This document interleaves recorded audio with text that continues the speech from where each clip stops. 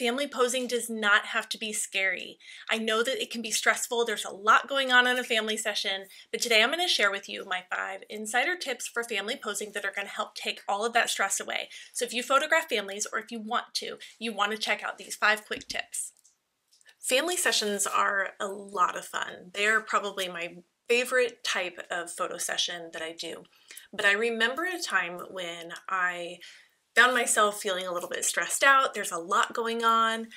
And I think that part of what makes family sessions fun, but also stressful, is that you are doing a lot. You're engaging multiple people, not just one person, not just 2 adults. And so when you have a family session happening, there's a lot to think about. And I have found that it's super, super helpful to have tips that are just kind of always in the back of my mind. And I also have a very specific posing flow that I follow. So if you're interested in learning more about the posing flow that I recommend, you can check that out in some of our other family posing videos. But for today, I'm going to walk you through these tips. And these are just things that I am always keeping in mind when I go into a family session. And I'm hopeful that they'll help you as well. So the first one, this might seem obvious, but I think this is really, really important to remember if you photograph families, and that is that your family sessions should be a lot of fun. My goal when I have a family session is that the entire family walks away saying, that was fun, or that wasn't as bad as I thought, or let's do it again. And if you can get the family on board with that, especially dad and the kids, you're going to get mom coming back, hiring you again over and over and over.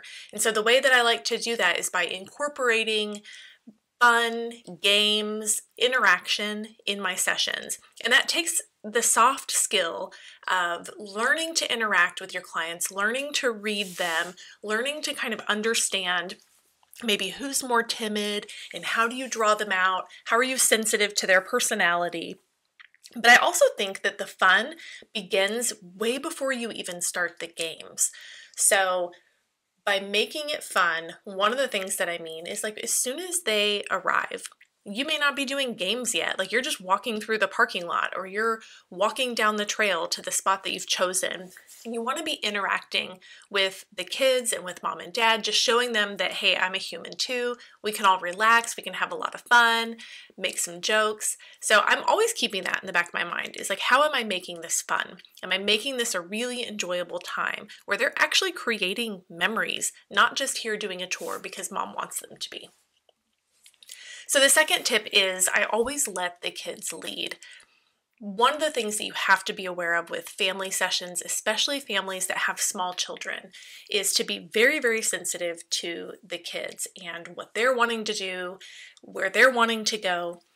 If you've ever photographed small children, you know that you cannot force them to do anything. So if you're wanting to do something in particular and they're just not having it, it's really not going to be in your best interest to try to push it. So if you're wanting to do individual photos of a child and they're really wanting mom to hold them, it's okay. Break up your planned flow and say, perfect, let's go ahead and do photos of so-and-so with mom. Or maybe the kid's totally not having the posed family photos and they're wrangling and trying to get out of mom's arms and it's just not working. Okay, no problem. Let's let mom and the little one go take a break and let's get some photos of dad and the other kids, or let's do individual photos with the other kids. So while I like to have a posing flow in mind that I try to follow every session to stay on top of what I've done and what I haven't done, I'm also very sensitive to what's happening in the session and how those kids are feeling to make sure that we're not putting extra pressure on them or asking them to do something that's just beyond their ability at that age. So you always want to be sensitive, kind of let them lead. You may want a certain shot, but that kid may not be into it. So let them lead and kind of take their cues from them. I also make sure that I mention this to parents right at the beginning of my sessions. I tell them, like, hey, the little ones are going to be in charge today.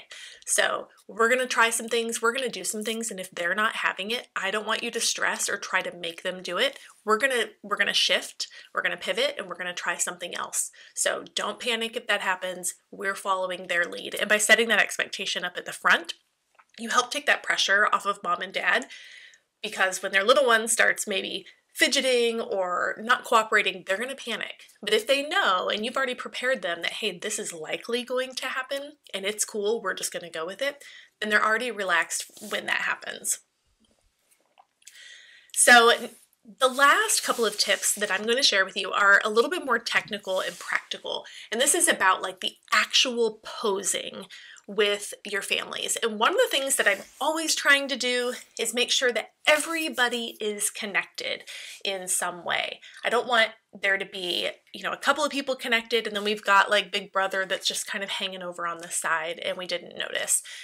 I want to make sure in all of my family photos that everybody is being touched or has a hand held or an arm on the shoulder or an arm around the waist, something in some way. And I also try to change it up so it's not just like everyone's holding hands. So I may have one person holding hands, I may have dad with his arm around mom's shoulder, may have one of the kids hugging dad's leg, different things like that, and just trying to add some variety into that. But by making sure everyone's connected, you are just naturally bringing that connection into those photos and making it less awkward and stiff. The fourth tip is this kind of rule that I have and that I keep in mind is like, if it bends, bend it. So like, what does that mean? So one of the biggest problems that people have with posing in general, whether it's families or individuals or couples, is people looking stiff and awkward and really kind of wondering, how do you get around that? And there's a lot of different things that you can do, but one of the things that I keep in mind is to have things bent. Like, you don't want people standing there straight-legged, straight arms. So you can think about, like, here we have like very dramatic bends. I have this family crouched down on the ground, their arms are up around the child. So that's like very obvious bending. But even if they were standing, then maybe you have dad kind of bend his elbow by sliding his hand into his pocket. And then you have mom with her arm bent and up around dad or holding the child. So you just want to take a look at hands and arms and legs and have them bend. What does that mean for women? And like, they're like, how do you bend your legs if you're standing, right? That has more to do with like putting your weight on one leg. I always have women shift their weight to their back leg and then bend their front leg a little bit, or take that front leg and like cross it over at the ankles, something like that. So you kind of are avoiding that stiff, straight-legged look. And the last tip, something that I always try to keep in mind, is like no hanging hands. So instead of having someone's hand hanging, make it connect with someone or something. So maybe that's connecting with a person around them or near them, like in this picture, but that could also mean, like I just referenced in the tip before, having a hand slide into a pocket or having a hand on the side of a dress. So like a lot of times with women, they may not have a pocket because they're wearing a dress or a skirt that doesn't have pockets. So you can have them like grab the side of their skirt and just gently, one trick to make that look natural and not awkward is to have them like really softly and slowly just kind of sway that skirt back and forth while it's in their hand, and that makes it look natural while they're holding it. But you always want to just check for hands, make sure there's no hand just kind of hanging down, and if there is, find a place for it. Find a place that's either connecting with someone or with something on their own person. So those are just the 5 quick tips. These are things that I'm always thinking about, and once you start to really solidify these tips and these thoughts through your sessions, they just become more second nature.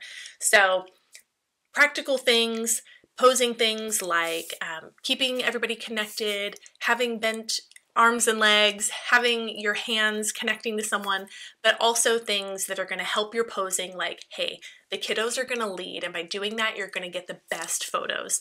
And hopefully by sharing these tips, this helps you with your family sessions. I know it's really helped me. So check back soon for more tips.